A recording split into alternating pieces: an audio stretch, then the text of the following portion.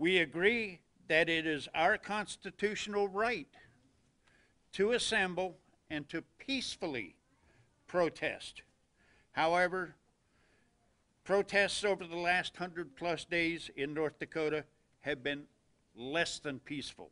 Participating in this kind of assembly, even as a peaceful bystander or participant, will only mar the image of the North Dakota veterans and the veterans of our nation. The VSSR decision to involve themselves with this unlawful activity is unnecessary, disgraceful, and not reflective of the veteran community.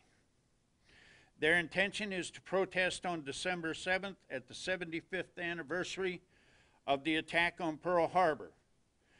It is an insult to the few remaining World War II veterans of North Dakota.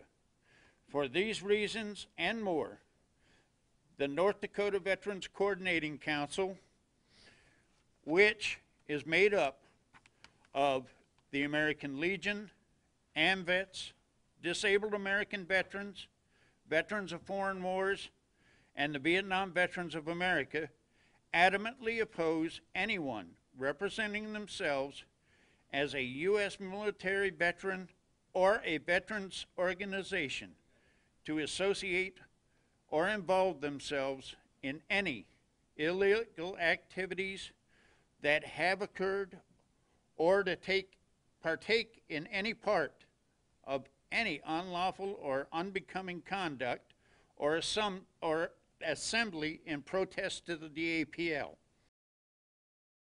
Hey, NBC News fans, thanks for checking out our YouTube channel. Subscribe by clicking on that button down here and click on any of the videos over here to watch the latest interviews, show highlights, and digital exclusives. Thanks for watching.